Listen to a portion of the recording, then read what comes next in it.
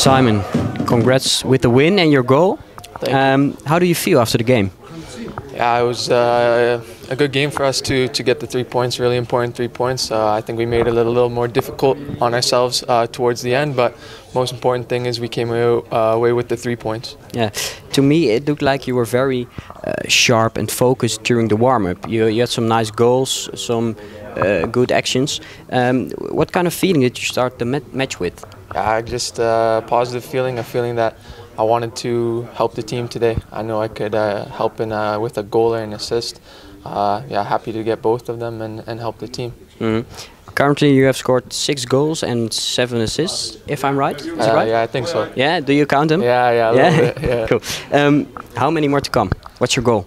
Yeah, my goal is as many as possible and to help the team. Mm-hmm. Just every game, try and be as clinical as I can in the final third and help the team in any way possible.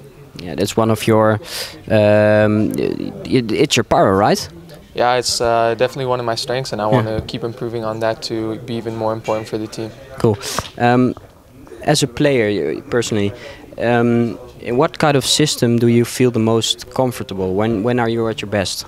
Yeah, I definitely like playing in the 10 role with Ralf coming recently. We're starting to work better together, starting to play off of him as a target man a little bit more. You could see that on the first goal. I came under him and we could play off him, and so starting to build a better chemistry with him, and I think that's a good way for us to play as a team right now. Yeah, and do you like to play with Ralf and like a good 9? Yeah, for sure. In front of you? Yeah, for sure. He's definitely experienced. He's played many years, and so during the game he's giving me advice, helping me, telling me where to be. So even though it's only been a month or two, it's been great to play with him, and I've learned lots, and hopefully it continues to be successful and we can help the team.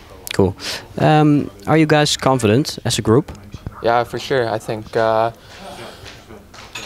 past 2 games we've got 6 points, so we have a confident feeling right now, and we just need to keep pushing on and focus on to next week. We know the table is very tight right now, so every game is very important, and we have a confident feeling going into next week, and hopefully we pick up some more wins before the international break.